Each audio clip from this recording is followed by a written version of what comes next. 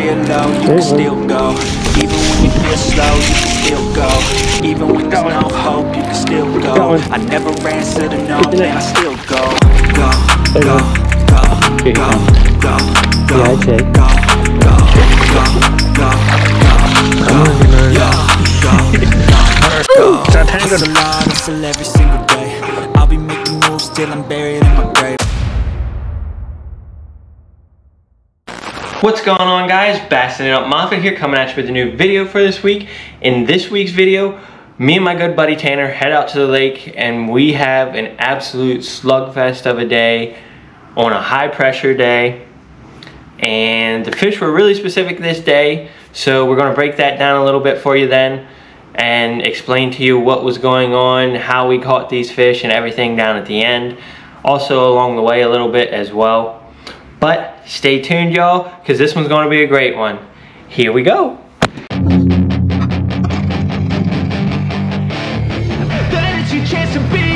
Hey kid, don't ever let them get inside your head. They'll tell you what to do in life instead of everything you know that you could get.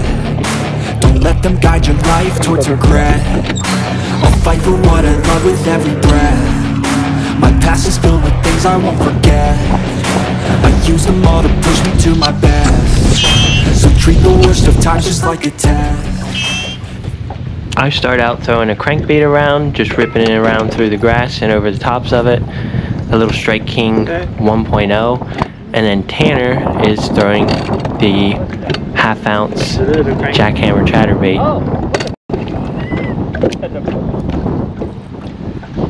It's a riddle guy.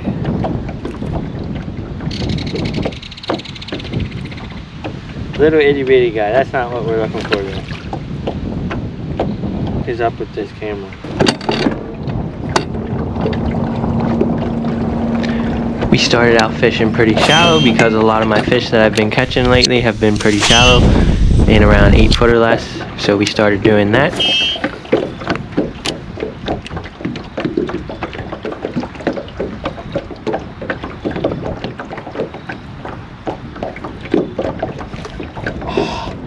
Son of a bitch. I just had another one. It didn't feel real big, but it felt a little bit bigger than the other one.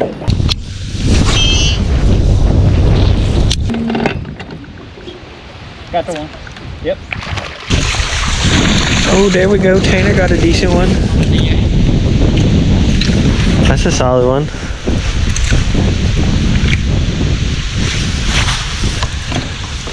Off the weight with the gold. Yeah. Of course you'd catch one on a jackhammer.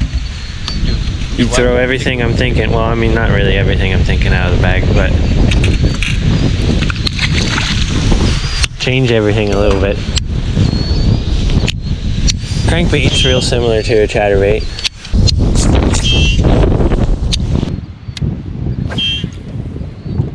Yeah, that one I felt it bump the grass, and as soon as it come out of the grass, that's when he hit. There's one. There's one. Another tiny guy. Dude, it's funny to me seeing these real guys messing that. Well, that's the size bait that they'd eat. Yeah.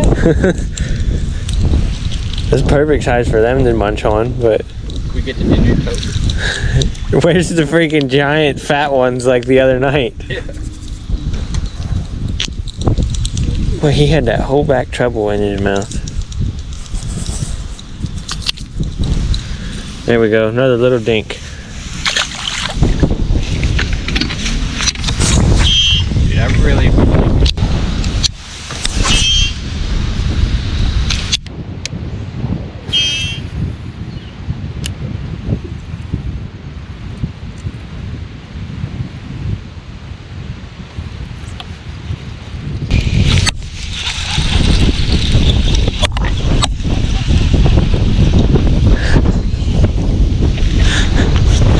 I'm just tearing up the dinks on this little thing.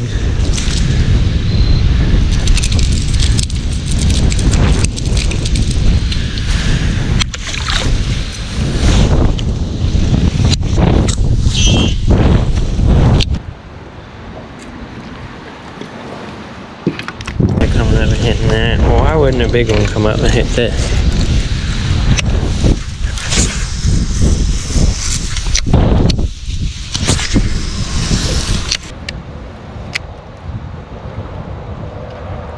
Got one. Good one. Oh yeah. Uneven that for sure. Get to this mother. I'm working on it. It's not tangled. Thank you. Oh, that's a good one, yeah. Yeah, that's not a bad one.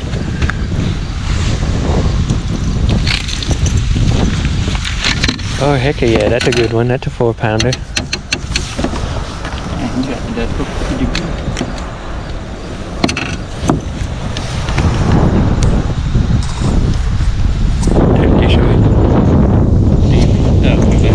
Yeah, there you go. That's a nice looking fish. That's a nice chunk on a DI. Yeah, that's not too bad. The chunk was probably 4. Well, I do have a scale.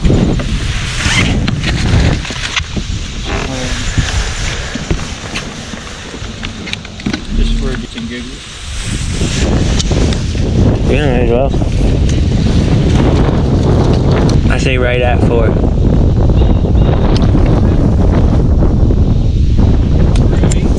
Yep.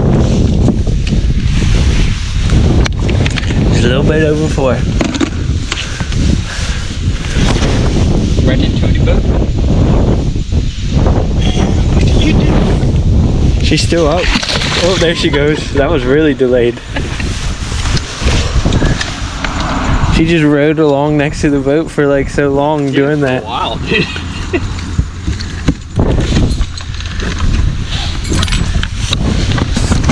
Okay, now you gotta make me try on the jackhammer. I thought 1 was a fluke, now that's 2. That's okay, that's starting to be a deal. That's starting to mean Tanner might to be on to something. Tanner always on to something. It's because the jackhammer just works. It does. Well, so when I was standing here, I was looking at this fish finder that's closest to me, and I saw like this big hump behind the boat, so I figured I'd throw at it.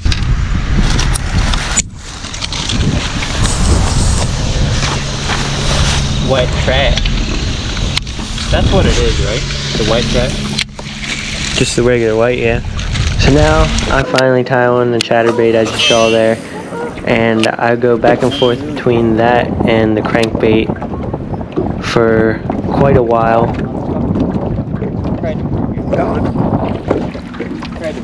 Go on. I just had it again. I got it a dink.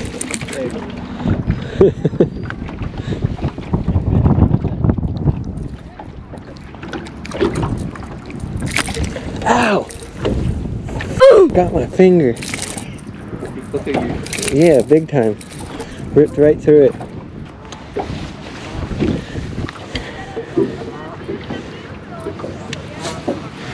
These little ones are jerks for that.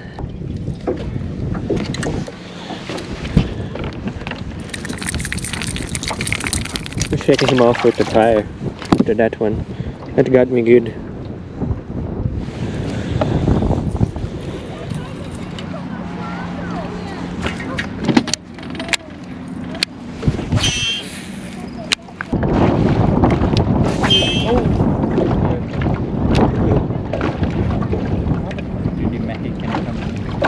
No, it's old.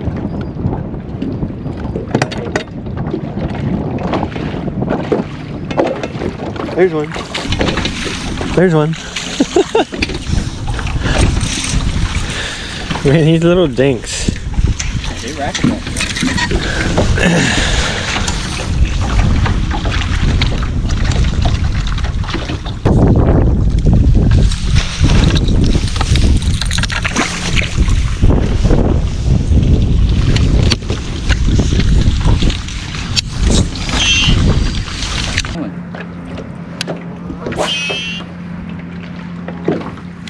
Stones and sticks.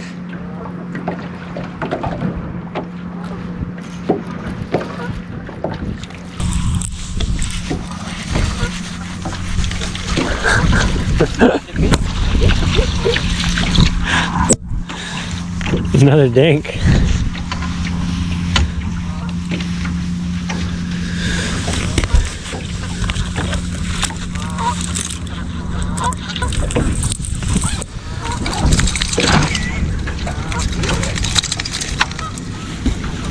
Now I'd get him in to decide. Oh, you got to hit back. Oh, now.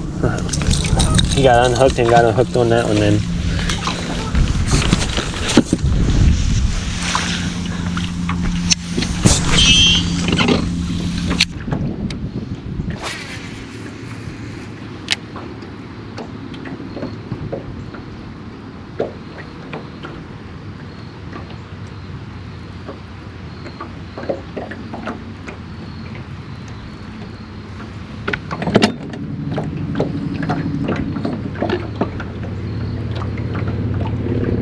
Got the one. A dink. Yeah, I got the one. You be alright. Yeah, I might need you now.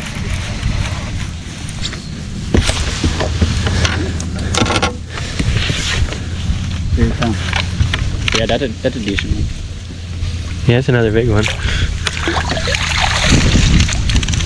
Probably another 3.5, 4 probably. That one's probably 3.5. Yeah, probably 3.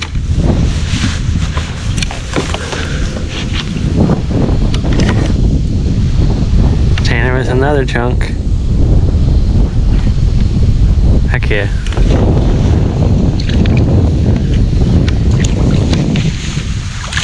There he goes. On into jackhammer again. So now I'm starting to realize there's something going on why Tanner keeps getting bites on the chatterbait and I haven't gotten any bites on the chatterbait yet. So I asked him what color he's throwing and what blade it's got.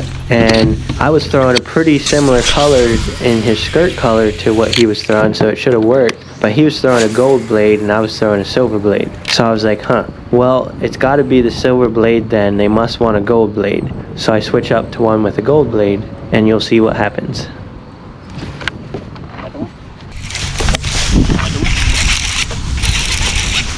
That's on the original, dude. On the what? The original chatterbait. Oh, really? Yeah.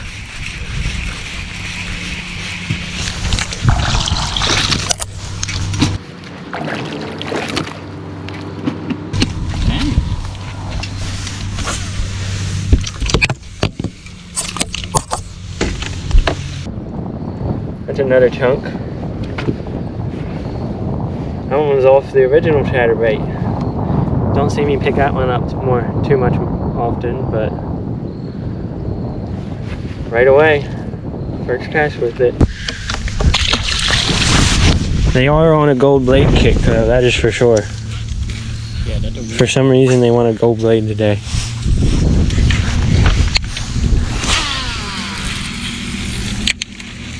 As soon as I switched back from that clear water, I got bites. Now after catching that fish, I had realized that we're pretty much on a pattern now. So I decided to run around the lake with the chatterbait, all in different areas that have good milfoil grass, and target different pockets and the grass edges with the chatterbait. That's how I put this pattern together on this day. It's always nice having someone else in the boat with you too. It can help you figure out the fish a little bit faster when you're both throwing different baits. Figures out what they're on a little bit easier. Get in it.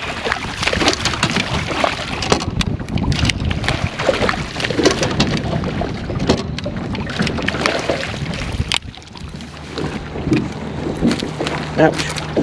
Trying to spy me. Another decent one. There's a decent one there, guys. Another one on the chatterbait. They're whomping on the chatterbait today. chatterbait fast is on.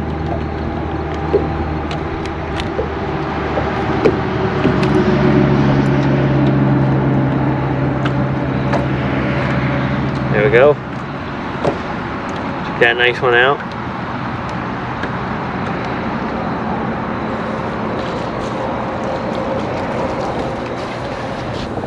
Let her go.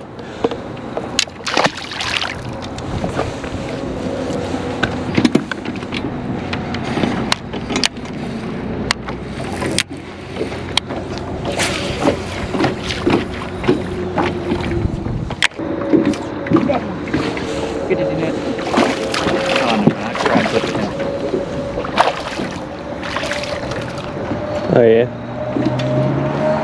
Not a decent one.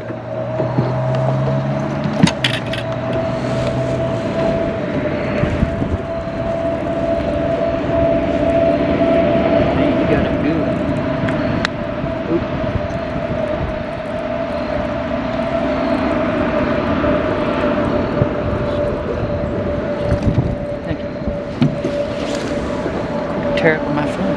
Another solid 2-pounder. That's a chunky fat one.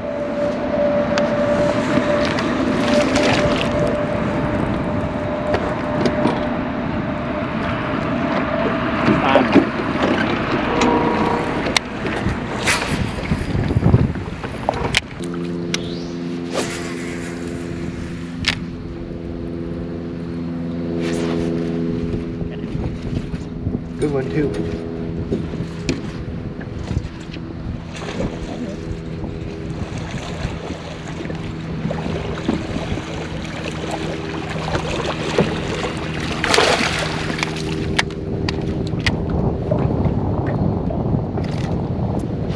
There we go. There's another chunk. Off the old chatterdunk.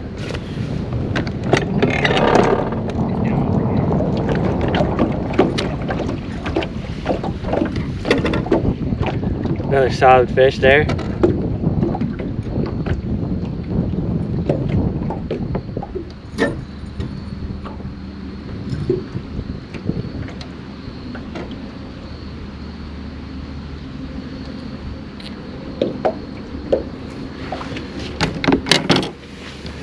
So that's how it would go.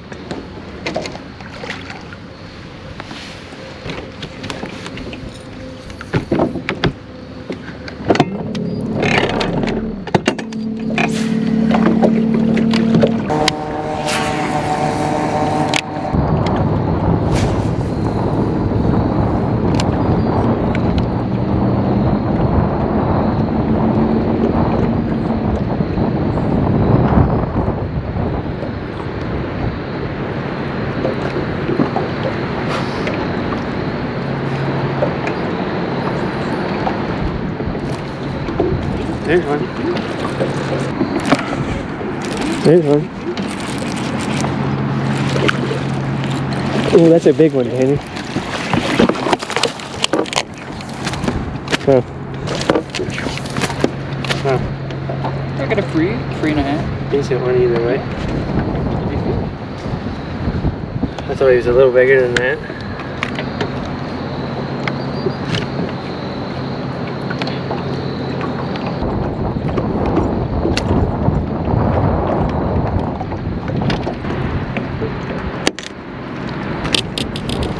There we go, guys. There's another fat one. Another chunky 3-pounder.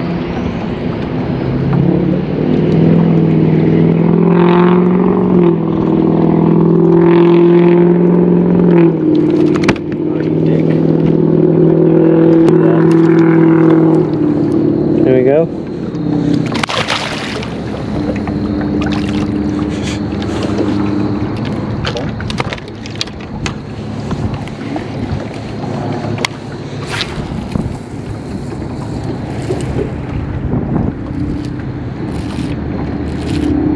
Now I do something pretty important.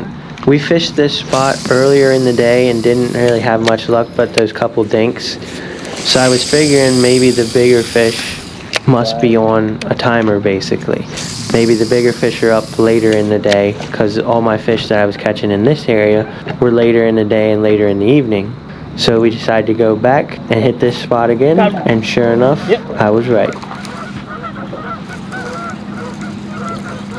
Oh, probably gonna need it in there. Might be racket up 3 years before.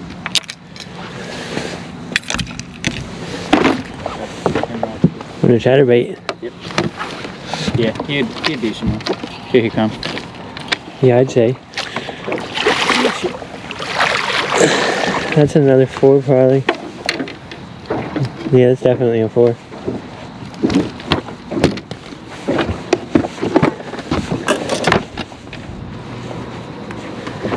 Here, hold that up.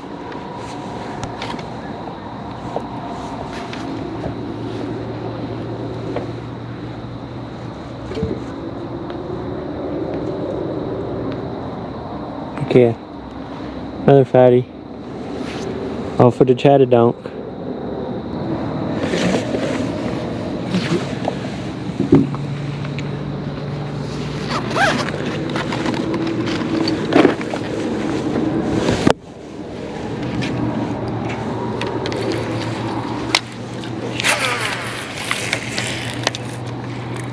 $6.27.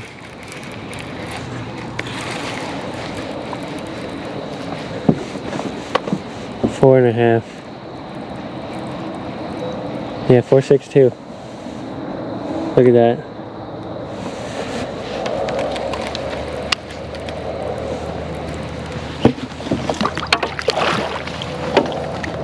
There she goes.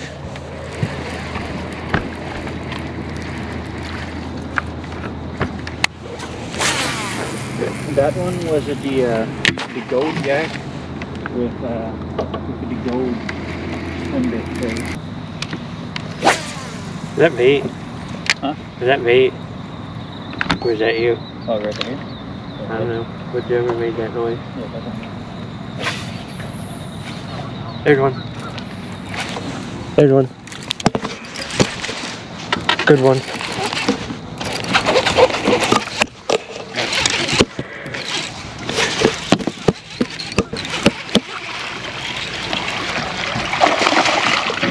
I thought that was a lot bigger than what it was. I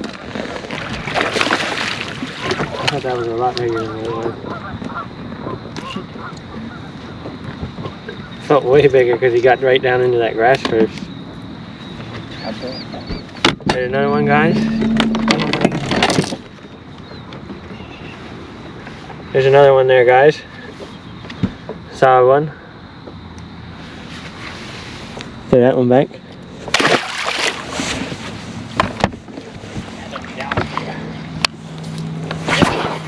I think there's something you gotta throw towards this way. For some reason, I've noticed almost all my fish have came off of this middle section right here. Oh yeah. Right in there, and I think that's around where yours was too. Yeah.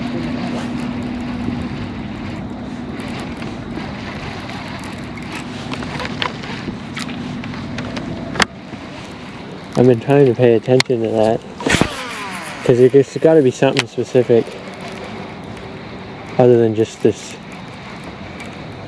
randomness of grass, because they're not sitting just everywhere throughout it. It don't seem like.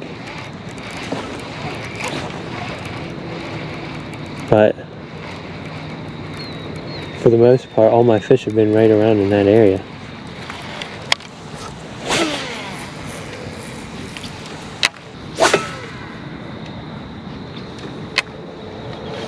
There's one on the glide bait out in here, but lately, the last couple of weeks, it's all been in there.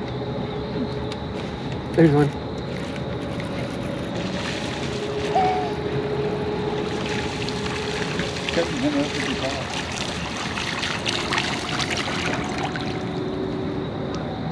Yeah, the chunk little guy. Yeah. He hit it as I was jigging it out. Colored is pretty. Another fat little one. He had a dot one.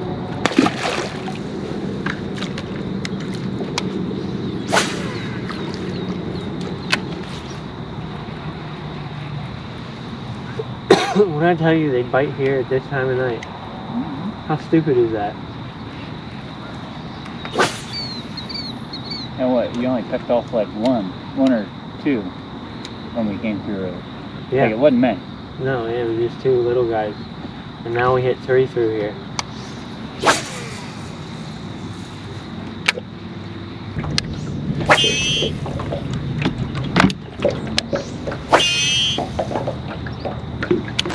Well guys, here we are at the portion of this video where I break it down a little for you and show you how we did it. This day, it was a high pressure day, so the fish were going to be feeding. Typically when you get a high pressure day, the fish feed up. It's before a front moves in most of the time.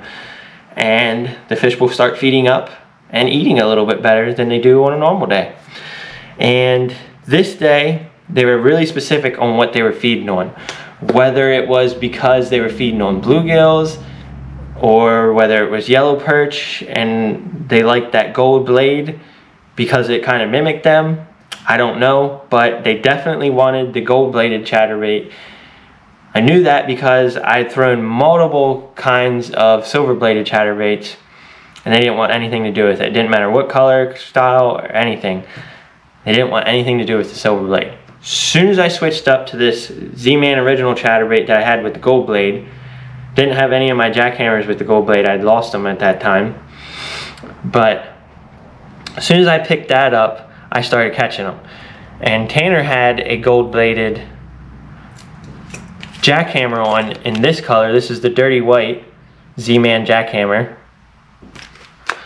So that's what told me that they were going to be on the gold blade. They weren't hitting mine, they were hitting his. And all these fish came out of grass. Real specific pockets and areas in the grass. And a lot of times, this is something that you really want to pay attention to when you're out fishing. A lot of times we could throw back to that same exact spot that we caught that fish at and catch another one off of it. So that's something you guys really want to pay attention to when you're out fishing, and it can really help you catch more fish sometimes as well.